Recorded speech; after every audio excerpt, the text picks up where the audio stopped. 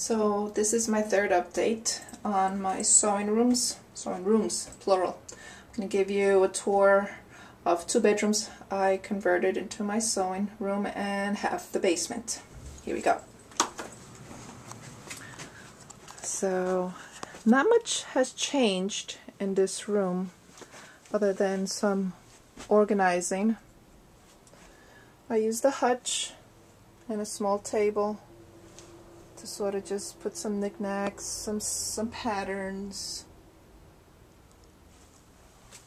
And I got some bins down here of an estate sale of fabric and a trip out to PA for some fabric. Those are my AccuQuilt die cutters. I have a wall here of bins that house most of my fabrics. I used a ladder to hang my, well, I made this ladder, dowels and some wood, and I use it just to put my magazines that I really enjoy. Here's one closet that I used for storage, more storage of my fabric. This, by the way, is a shoe rack, most of you will know, as well as this is a shoe rack. Came across this small hutch-like, and on here is just to store more fabric and batting and so on. I have an ironing large board that I made. I don't know if you can see it well. It is very large and tall, and I use it when I have to iron my quilt tops. More storage up there, fabric. There's not much lighting in here. I'm going to see if I can shine some light. Basically, this is here. I haven't really moved any of these bins out of this closet. Just did some reorganizing. I buy these towers at Joann's Fabric when I have my 50 off coupon, so they're basically $30. They go for like $65. And that's where I get most of my storage bins. Here is my Baby Lock 6-needle embroidery machine. I have a lot of CDs that have artwork. I have so many hoops. As you can see, I have hoops up there. I have boxes of hoops. I have a lot of embroidery thread, boxes in there of thread. Then I came across these 2 IKEA shelving for 10 bucks each. Actually 15 for both. My boyfriend bought it for me at a garage sale, so I used that for a lot more storage. I like using glass jars and fill them up with knickknacks that I like to create as time goes on. I also like filling them with squares of fabric. Like here you'll have the 3-inch. Then I'll have some embroidery with thread.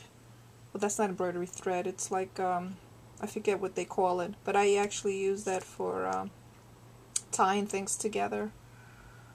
It's some metal studs. I like using hocking jars to hold fabric. There's a 2-inch, the 4-inch, and that empty one with the little bug will be holding my 5-inch squares. Again, here's my tower. There's actually 4 here, 2 on top of another 2. And again, I buy them when I have a 50 off coupon at Joann's. Here is my last stash of Precious Moments fabric. I treasure these. I do these, I use it to make fabric albums for babies. It's a little stool, my cutting table, my phone line over there, so I don't have to run downstairs. Compliment of my boyfriend. And just a lot of quilted panels, more fabric.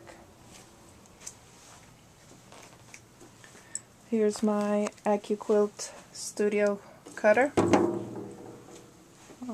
I do a lot. I have some custom-made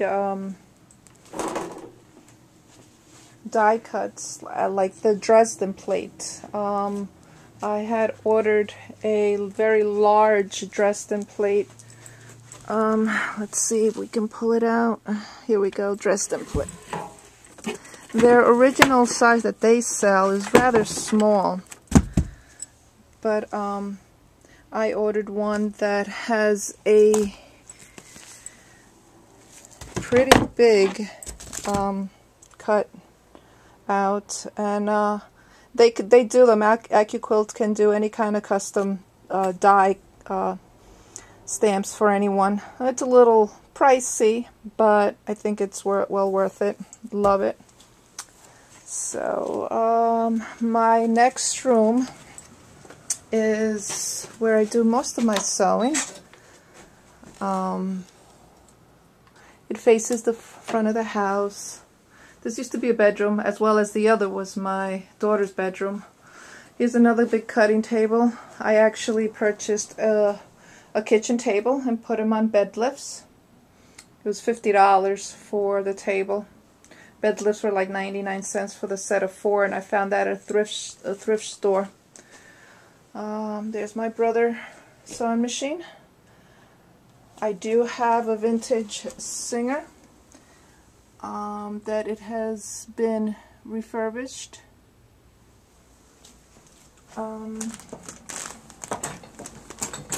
Here is a shelving full of mostly baby prints and that sort of thing.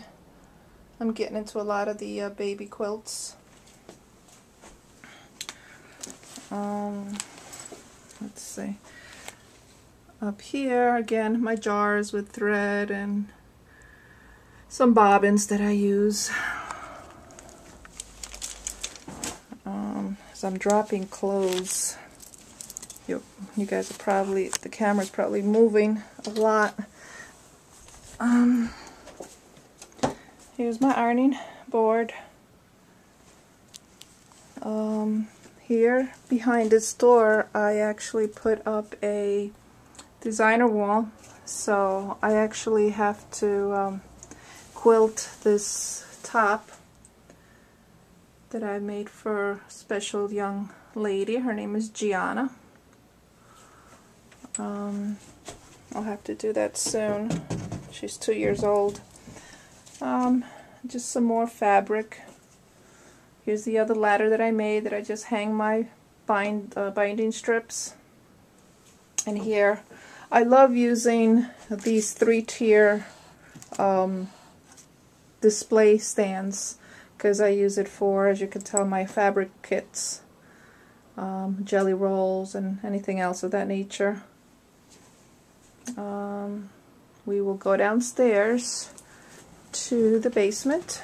Oh, by the way, this is my new guest room. Just, this used to, what you'll see down in the basement was what was up here. Incredible how I was able to fit everything. So we'll just take a walk.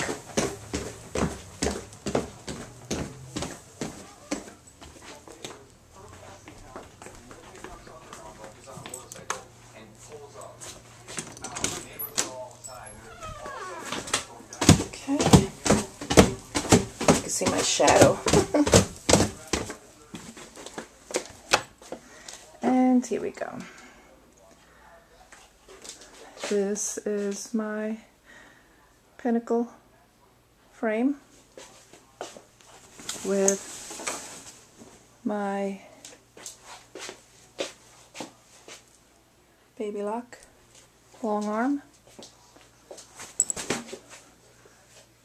It's a quilt top that ain't to be quilted. Here's a display case that I purchased at a garage sale for like $40. Definitely born to quilt. And I put some of my nice fabrics in there. Some more fabric kits. Here are 3 more of the IKEA shelves that I also got at a garage sale. This one was $30. I have my Cricut Expressions. I have big fat quarter walls in there that I bought off of eBay. Here's another shelving that has a lot more fabric.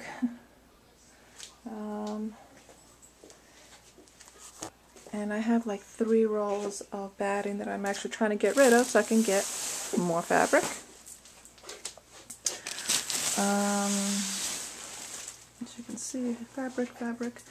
This up here is actually twin and full-size sheets, bed sheets, that I actually use when I do baby quilts. I use them for the backing. It's actually the least expensive way to do it, and it's sturdy as well as warmth. I use flannel, and on the baby quilts, flannel sheets, so they're nice and warm. Up the next shelving, more embroidery thread, another jar full of bunnies, my magazines. I have tons of magazines, you have no idea. I mean tons. What do I have down here? Well, that's just a few bins of magazines. I also got this at a thrift store, both of these two, for 20 bucks each. Here's another small hutch. I don't usually like yellow, but this really interested me because I had the blue and the green and the yellow. It just went well.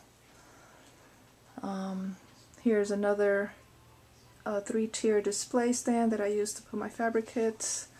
Here's another 2-tier stand. Just fill it with fabric. And then of course you have my bins and more fabric and fabric kits. I got each of these carts only cost me $20 each.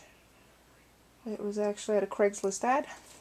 Behind here is a little messy, but if you can make out, this is my industrial ruffler machine that I do use from time to time. There's just some notions up there and binding. Glass jars. I have a fascination with glass jars. That's just my heating system there. Not interested in that. Window. Just some more arts and crafts. I have the 3 shelvings that I keep covered, and I have my arts and crafts and trims and baskets and more baskets and hardware for when I do my outdoor projects like birdhouses and stuff like that. And that's really it. I hope you enjoyed my fabric demonstration, and like me on YouTube. Thanks.